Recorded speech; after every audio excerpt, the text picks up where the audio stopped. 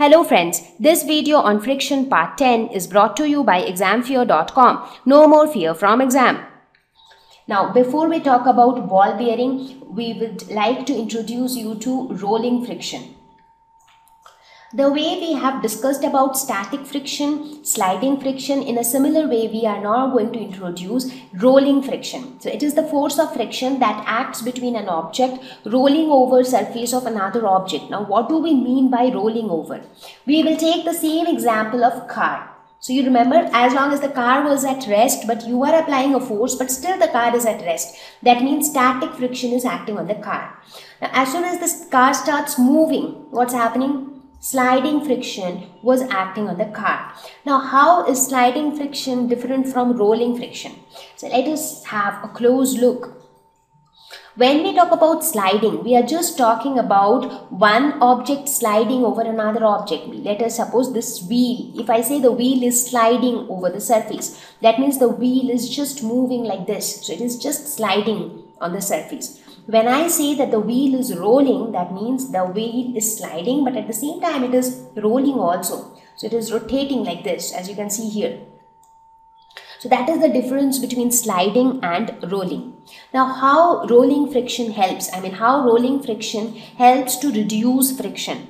Now in this case, if you remember, I talked about static friction, sliding friction, and now I have introduced rolling friction. So I'll just compare the three. So in case of static friction, what happened? The object was at rest. Now when the object is at rest, the interlocking is maximum because the surface of the wheel and the surface of the floor which are in contact, they are like absolutely in touch with each other. So in this case, there is maximum interlocking. So the interlocking is max. Now since the interlocking is maximum, therefore friction is also maximum. Now what happens in case of sliding? Now when the object is sliding, in that case, now as the object is changing its position from one place to another, so this much is the surface of contact. So this is the area of contact. This much part of the wheel is in touch with the floor. But this surface is not remaining in touch for a longer period because it is changing its position from one place to another. So therefore in this case interlocking is less. Therefore friction is also less. Now let us talk about rolling. What happens in rolling? In case of rolling, if you want, we will show it once again. So just observe what's happening here. Now here the wheel itself is moving like this. So that means at every instant of time, there is just one point on the wheel which is in touch with the ground. So at every instant, there is one different point which is in contact with the surface. So that means in this case, at least this much portion was in touch with the surface because it is moving, it is just sliding, it is not rolling. But when it is rolling, it is just one point, and that too one different point every time. So this one point which is in contact with the floor, that point is also changing. So just imagine, in this case there is no interlocking at all. So you can say that almost no interlocking takes place in this case, and therefore the friction offered during rolling is also negligible because in this case only one point is in contact with the surface at a time. So one point in contact with surface at a particular time. So because of this, the interlocking is minimum, or you can say that almost zero. So interlocking is minimum and therefore friction is also minimum. So rolling is another way of reducing friction, and that is why it is said that wheels were one of the best inventions to help the mankind, because when wheels were invented, after that there were many jobs which became very easy. So I will give you one example how rolling helps us to reduce friction and how that helps human beings. So we understood that rolling reduces friction. So as I said, let me now give a quick recap and let me take an example to show you that how rolling can help in reducing friction and how that can help us, that is human beings. Now let us suppose you have a big box. Okay, so this box is right now at rest. Okay. In the next scenario, you have the same big box, but now the box is sliding. So in this case, the box is sliding. And you have a third scenario where you have the same big box, but now you have wheels attached to the box. So in this case, the box is rolling. Now here, it is you who has to move this box.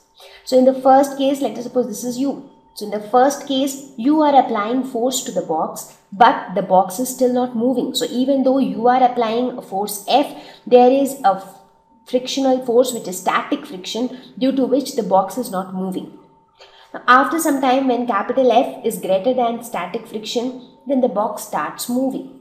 So in this case, what do? You apply a force from this side, and that's how the box is sliding here. But here comparatively the friction is lesser when compared to the first scenario. So this is first, this is second, and this is third.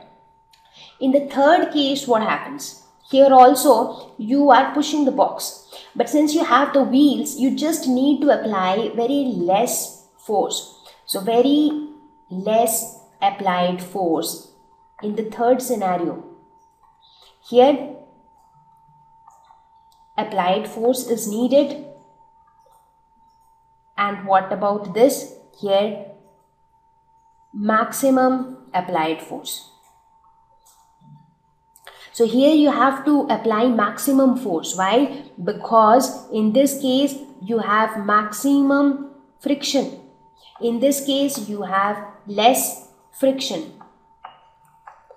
And in this case, you have minimum friction. So since you have minimum friction, so you have to apply minimum force to make this object move. So that is why it has become very easy to transport objects from one place to another, because whatever heavy objects you have to transport, why do you want to apply more force, or why do you want to tire yourself to move it? You just put wheels on those objects, and then you can reduce your effort. So that is how wheels turned out to be one of the best inventions which helped the mankind, because with the help of wheels only we were able to come up with so many different types of vehicles, so many different types of vehicles to carry the loads for transportation, and that's how made our work easier. So now that we discussed about rolling friction, I think it will be better to understand ball bearings. So let us see what are ball bearings.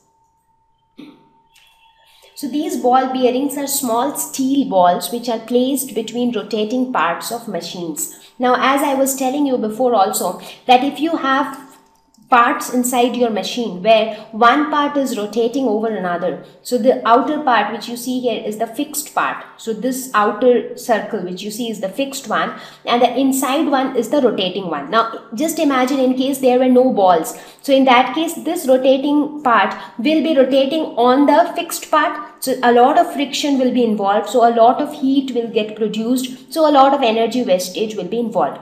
So that is why what is done is steel balls are being placed in between these two parts. So now what will happen? As one part moves, so let us suppose that this rotating part, the inside one, is moving. Now as this moves, these balls which are present here, these balls will start rolling. So as the inside part moves with respect to the outside part, the balls will start rolling on the two parts. Now when the balls are rolling, what is involved? Only rolling is involved, right?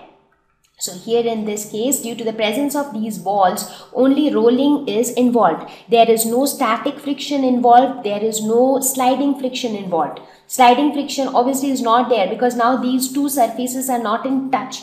Had these balls not been there, then sliding friction would have been involved, and sliding friction is a lot more than that of rolling friction. But now since the balls are rolling, only rolling friction is involved, and we know that rolling friction is quite small when compared to static friction or sliding friction. So rolling friction being very small, So what will happen? Since friction is very small, therefore the energy loss is also very small. So in this case, there is very small energy loss. So this ball bearing arrangement is used in various parts of the machineries in order to reduce the energy loss. So this is also a very efficient way of reducing friction. So some of the advantages of using ball bearings is reduce energy loss, reduce wear and tear. Now when energy loss is reduced, friction is reduced, wear and tear is reduced. Because had this not been there, these two would have been always sliding against each other. So their wear and tear would have been more frequent and more probable. Now, as I have mentioned before also, please do remember that every time we are talking about reducing friction. So do you think that we can reduce friction to zero? Can we make friction zero? That is not possible. That's because had friction been zero, then the surface would have been a perfectly smooth surface, which doesn't exist in reality. So friction can never be reduced to zero. Even the most smooth surfaces which appear to be smooth, even they have irregularities on their surface. So if you look at a very smooth surface where you feel that everything moves so smoothly that it cannot have irregularities, but when you observe it minutely, even they will also have irregularities and they are also not perfectly smooth. So friction can never be zero. So this is how it will look like. So irregularities will always be there. So these are the irregularities. So friction will always be greater than zero. Thank you. Please visit www.examfear.com to watch more educational videos with a better experience. Please do not forget to like and subscribe to our YouTube channel for latest updates. Thank you once again.